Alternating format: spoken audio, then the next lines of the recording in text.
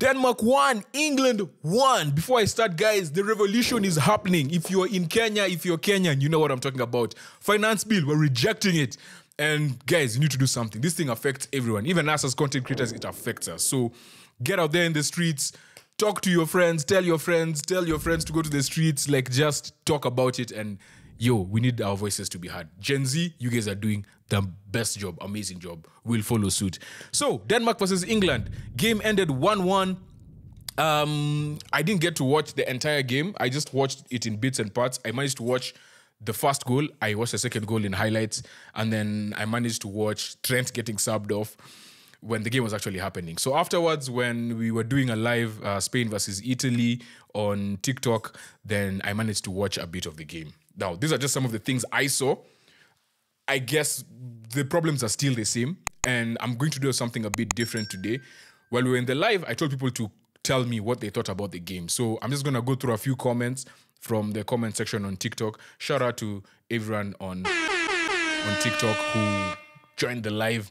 And yeah, so let's just start with the people. Abdul Talks Football. Abdul Talks Football comments on every single post. So he's like, England ni matope. Basically, England is mad.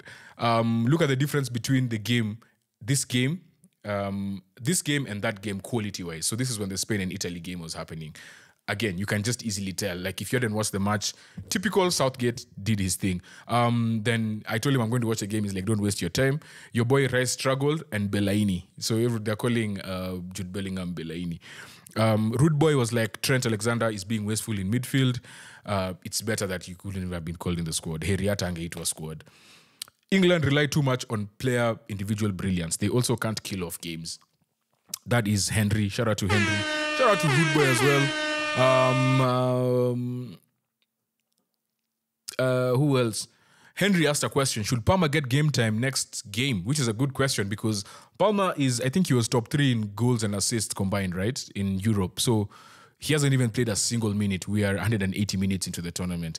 Rude Boy is like, Watkins did something. I saw Watkins do, like there was this run where he was just like typical striker, what he does at Aston Villa, which Harry Kane doesn't do because that's just not Harry Kane's game, right? Harry Kane has Leroy Sané and Gnabry to do the running for him.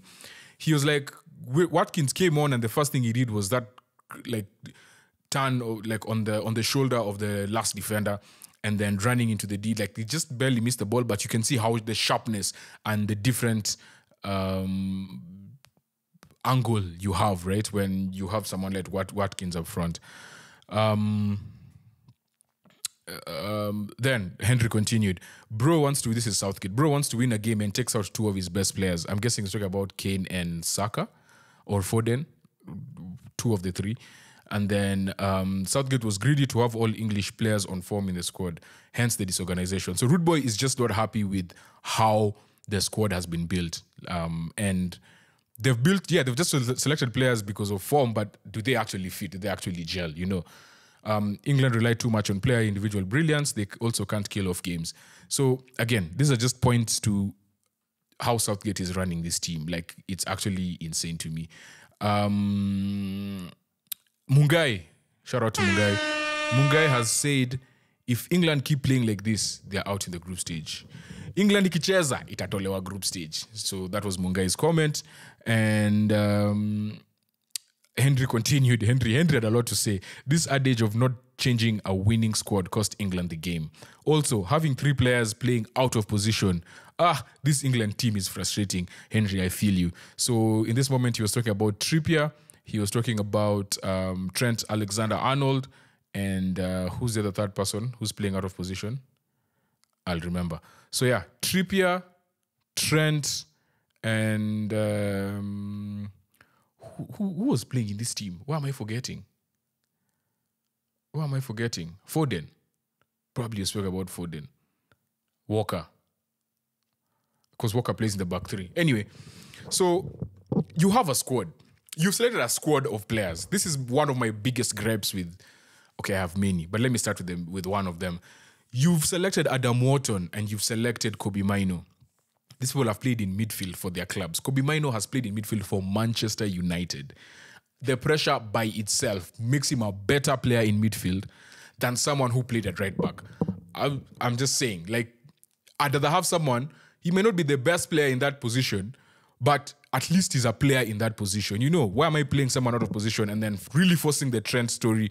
And I haven't played with him consistently. Even with Klopp, if you see how he used Trent, yes, he'd use him in intervals, but he's also smart about it. He'd put people who can defend around him. He'd make sure there's runners up front, that long ball that out ball is a possibility. McAllister would do a lot of the getting the ball from the back because that is not Trent's strength of getting of going to the goalkeeper and getting the ball from the defense, you know. So those are just some of the things that I've seen, and I'm like, yo, Southgate. And then now the thing for me that really just killed it is that I was watching his interview. I watched Southgate's interview, and he mentioned something about, like, we've been, for about the last 7-8 years, we've really been trying to get a midfield. We've really been struggling in midfield. So then why did you select Adam Wharton and why did you select Kobe Mino if you're not going to play them in this moment when you're looking for midfielders? You selected Adam Wharton because of how well he's playing in midfield. And even if you don't play Adam Wharton, let's just say you are selecting because of pressure. You're selecting because you want experience. This year, in midfield, forget Declan Rice, there is no one who had more pressure on him than Conor Gallagher. Conor Gallagher, starting the season, even Chelsea players didn't like him. Chelsea players wanted him out of their club. He ended up becoming captain, and there were games when Arsenal beat Chelsea 5-0. He's the only person who's willing to go and talk to the media. He's the only person who's putting himself out there. He's the captain of Chelsea, a team that has won. Okay, they haven't won Champions League recently, but that's a big team. It's a big team in England. You know, being a captain of one of the big teams in England is not an easy thing from a scrutiny perspective. You're scrutinized at a different level. Being captain of England is even worse, right? If there's anyone who understands pressure, if there's anyone who's handled themselves in a manner which is worthy, he may not be the best player on the field, but he'll give you 110% every day. And he's a captain, he's a leader. At this moment, that's what you need. Why are you not starting Rice and Gallagher in midfield? You know, like, it doesn't make sense to me. Like, I know you're really trying to force Trent. Theoretically, it makes sense, right? Like, theoretically, having a passer like Trent makes sense. But yesterday, we were also having this discussion when we were doing our live. Being a passer, being a good passer and being a good crosser are two totally different things, right? Trent doesn't have the awareness of a midfielder simply because he just hasn't played there. That's just not, the instincts don't, it can be taught over time, but they don't come naturally. They're not instincts that come naturally to him. That is why someone trains in a position over and over again. So certain things happen to you naturally. As a defensive midfielder, if your goalkeeper has the ball or your defense has the ball, you go and create yourself as an option, right? And the keeper passes to you or the defender passes to you. If there's pressure from behind, you know whether to turn left, turn right, because you'll always be scanning if where this pressure is coming from. And your touch, you've worked on your touch. You've worked on that fast touch to the left, fast touch to the right, fast touch back to the keeper, right? Back to the keeper is bad because if someone is pressing, if you give it back to the keeper, he doesn't change direction. He just keeps going straight. So that's not an option. Those are the things that Trent doesn't do instinctively. I'm sure he knows. I'm sure I know. I wouldn't do it instinctively because I haven't played there consistently over months or even a season or seasons, right? So for him, it doesn't come instinctively. He's a very good player.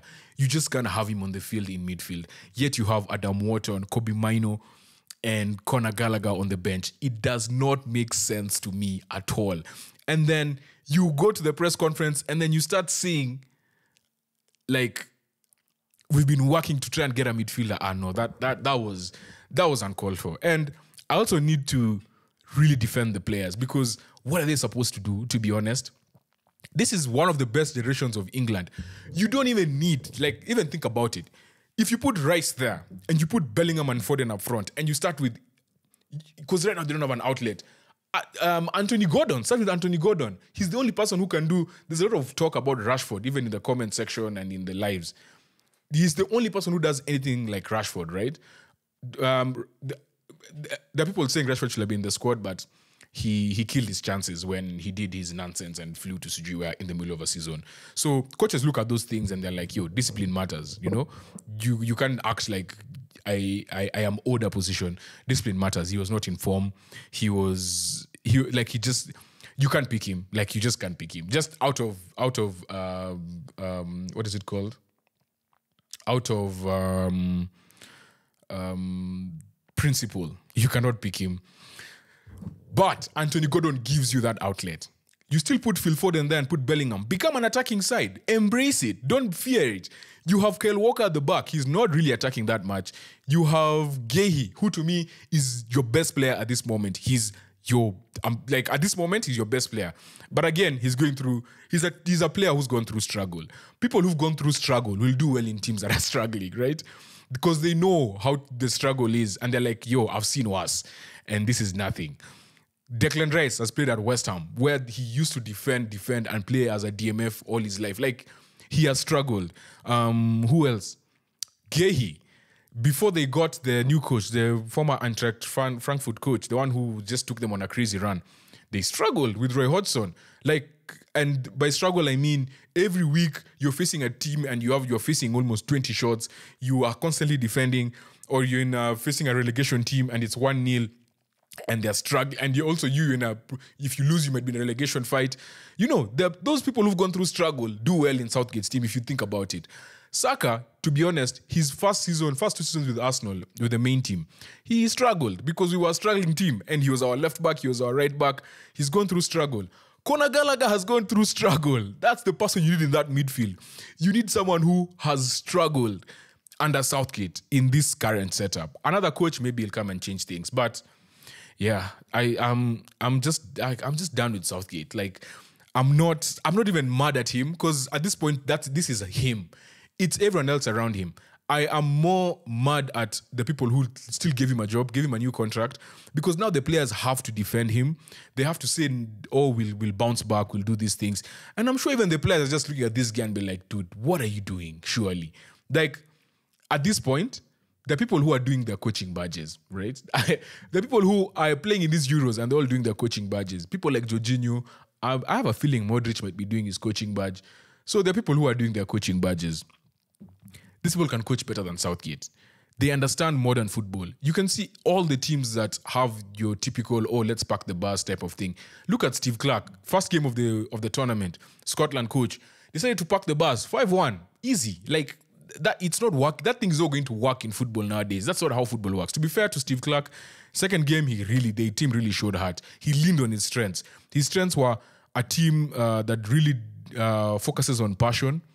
Play with passion. Our fans are here. Let's play with passion. Let's play for the fans, and let's lean on it. And then physicality. Those are Scotland's 2 strengths. They went back to it. I can't even tell you what Southgate's strength is. Like, defending it is one of his strengths for sure, right?